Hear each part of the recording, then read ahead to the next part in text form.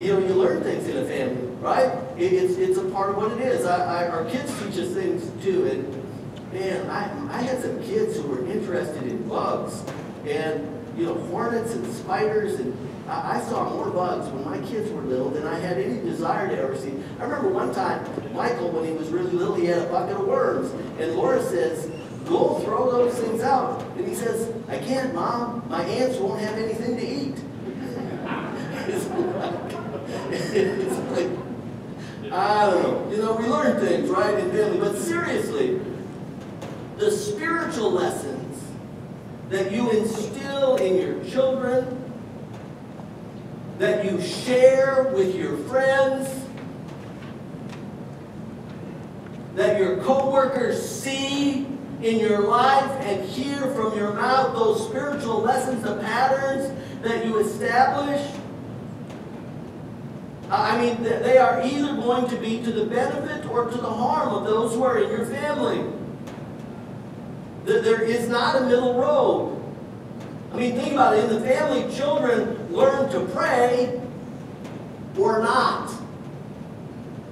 In the family, children learn to serve or not.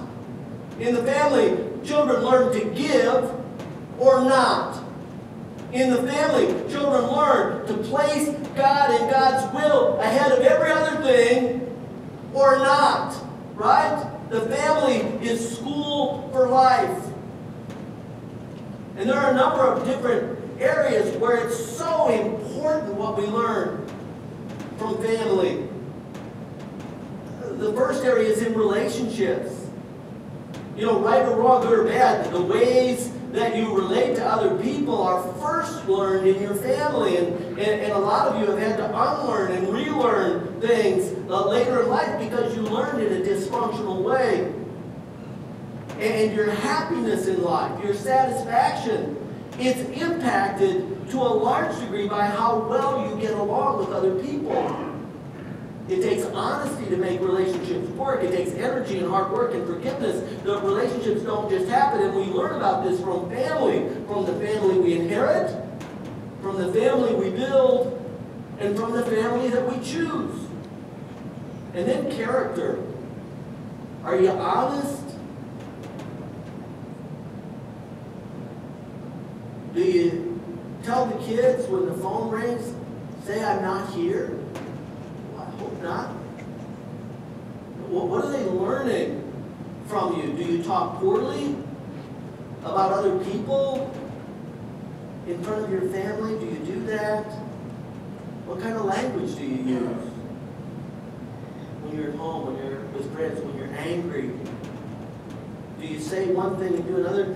People have like an amazing hypocrisy meter when it comes to other people. We're not nearly as good at applying it to ourselves, but we have really good meters when it comes to the people, to the other people in our lives. And when we fail in the area of character, it's like we are giving a roadmap to others that leads to the same place. And the third important area where we learn from family is in our values. We learn what's really important in life.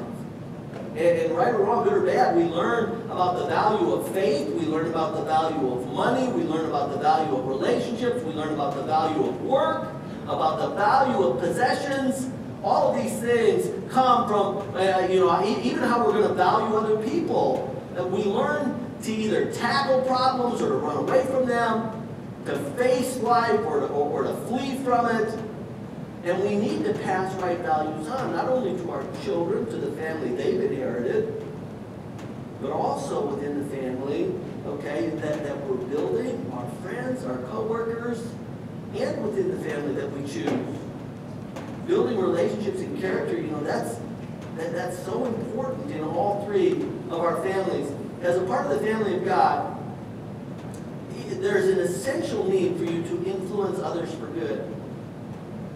You know, Hebrews chapter 5 says, by now this letter now is to a group who are established believers, and they didn't get saved yesterday. And they've been walking this journey out. Now, it was a radical change. It was a whole new and different life and a new way of looking at priorities and what matters, but they've been at it a while. And the writer of Hebrews said to them, by now, you should all be teachers. See, a logical place of growing in your Christian life, of growing in maturity, is coming to the place where you are going to be the influencer of others, the teacher of others. They're going to learn from you. They're going to see those things from you. And yet they weren't there, and he criticized them because they were not yet there, but it's so important to get there. It's amazing to me when I hear people say, I'm not going to impose my spiritual values on my kids. I'm going to let them make their own choices.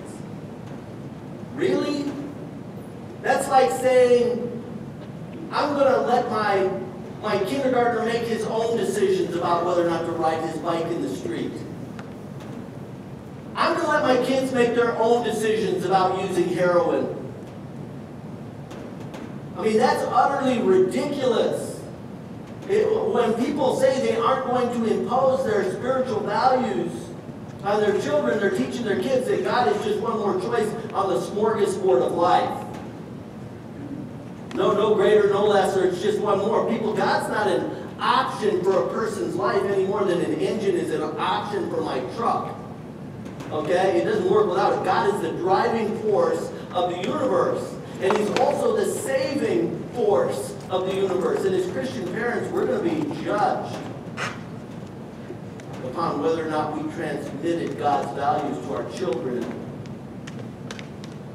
And as those who have built a family that consists of friends and co-workers and others, we're going to be judged on whether or not we transmit those values to the other people that are in our lives and who we love. When I hear Christians talking about not wanting to make their unsaved friends or family members uncomfortable, I don't want to share my faith, I don't want to make them uncomfortable. It makes me wonder, do you even care that Jesus said that apart from Him they are lost and headed for hell? And family is where people learn, and if they're in your family, if they're in your family of friends, how are they going to learn the truth about their need to be rescued? About a loving God who died for them if you don't tell them? So we have those two benefits of family. A third benefit of family is that God created the family to bring us joy. You know, the word enjoy, like enjoying, to enjoy is like to infuse joy into someone. So when we say we enjoy something, what we're really saying is that this thing has infused joy into me. And God intends for the family to be that kind of place. I used to have these monster water fights with my kids. We played soccer and football and football in the yard. I used to spin roadies with the four-wheeler while they were on a sled in the driveway, just screaming in circles. And there were more than one tumble and not a little blood, but they loved it, And I was the one who taught them to climb higher in the trees and do all of these things, right, to take risks. And I've been in a lot of homes that, frankly, they just need to lighten up. Some people forget to have fun, right? And your families, the one you inherited, the one you're building, and the one that you have chosen, the people in those families are much more interested in your level of joy than they are in your level of income or education. Do you realize that? They're much more interested in your level of joy than they are in your level of intelligence. We want to be the one who infuses joy into the room. We want to be in that kind of family. Well, we need to be the ones who literally bring that to the family. And if you are conscious of this, if you just write those 3 little letters, joy, and tape it to the mirror where you get ready in the morning, tuck it on a little note card inside your Bible so that when you open up and do your devotions in the morning, believe me, you will become better at infusing joy into other people from this simple reminder from the simple reminder at the beginning of your day to be joyful, right?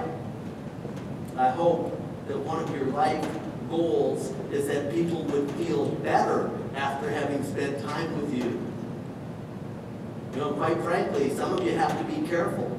I don't know if I'm talking to anyone in this room, but we all know someone who's one of those people who just sucks the life out of you. And if that's you, you need to be careful. You wonder why you can't make and keep a friend. It's because you're sucking the life out of everybody. It's not all about you. Okay? Get your focus off from you and start being the one who brings some joy into somebody's life. You think you're the only one in life who ever had a problem? Who ever had a struggle? Start caring about somebody else's. And see how radically that transforms your own joy and your life and your family relationships in all three of these families. Okay, if that's you, I hope you make that change because God will bless you. And then the final and most significant benefit I want to talk about of family life is this, is that the family is the launch pad for serving others. If you really want a strong family, the one that has like unity of heart, then establish that practice of serving together. You know, give your time, give your energy, give your heart. A family of people who serve together has staying power. You know, when small groups go down, you know, and spend a Saturday boxing up medical supplies for Doctors Without Borders, okay, that's got staying power. When you go down to Bean's Cafe or the downtown soup kitchen and spend a day, right, when you come in and help with our food bank, when you decide, hey, we're going to go over and we're going to serve together, my family and children's ministry, we're going to work together. When you serve together, okay, it strengthens you. Right? It strengthens you. It brings that bond of love that only comes from shared experience. 1 Corinthians 16:15. In the Living Bible it says, do you remember Stephanus and his family? They were the first to become Christians in Greece. And they are spending their lives helping and serving Christians everywhere. What a beautiful testimony, right? The Crossing family serves together. We have families who open their homes for small groups, for Bible studies, who do teach Sunday school together. Many of you do that. We have people who serve in our prisons. We have people who run the food bank, who teach our kids, who go on mission trips together. You know, all of these kinds of things, serving as a family of believers. And if you want to bless your children, if you want to bless your friends, if you want to bless your spouse, your small group, help them launch into ministry. Challenge them. Okay? When they're little, insist and model it for them. Galatians 6:10, remember, therefore, as we have opportunity, let us do good to all people, especially to those of the family of believers. Many, many years ago, a man named Joshua, who was an incredible servant, who became an incredible leader, he issued an important challenge that really is for all people for all time. In Joshua 24:15, he said, but if serving the Lord seems undesirable to you, if everything I've talked about this morning seems undesirable to you, he said, then choose for yourselves this day whom you will serve. But as for me and my house, we will serve the Lord. This challenge applies to every one of us today. Joshua the warrior saying to a very large crowd of people, stop pretending. Stop playing games. Make a decision. If your faith is real, act like it. If not, then chase after whatever wind is blowing. But as for me and my family, we're going to serve the Lord. And maybe this sounds good to you. Maybe it's something that you've been looking for, something that you need. Maybe you're one of those people who, you know, like a person very dear to me. She'd been teaching Sunday school for over 20 years, but in a church that doesn't preach the gospel. And I said to her, I said, if you fell over dead today, would you go to heaven? This person teaching Sunday school, 21 years, said, anyone ever know? Maybe if I asked you if you died today, would you go to heaven? Maybe you'd respond and say, well, I don't know. How does anyone ever know? Well, you can know. Remember how we began? I will take God at His word. And the Word of God says that we're all sinners. And that the wages of sin is death, meaning eternal death, punishment in a place of suffering called hell. And the wage of sin, that's what it is. But it says, but the gift of God, a gift. You know as well as I do that a gift must be received to have value in your life. The gift of God is eternal life through Christ Jesus our Lord. If you want to know the right way to live, if you want to know the truth, if you want to find the meaning of life, Jesus said, I am the way and the truth and the life, and no one comes to the Father except through me. And the Bible says very clearly, to all who received Him, Jesus, to those who called on His name, Jesus saved me. He gave the right to become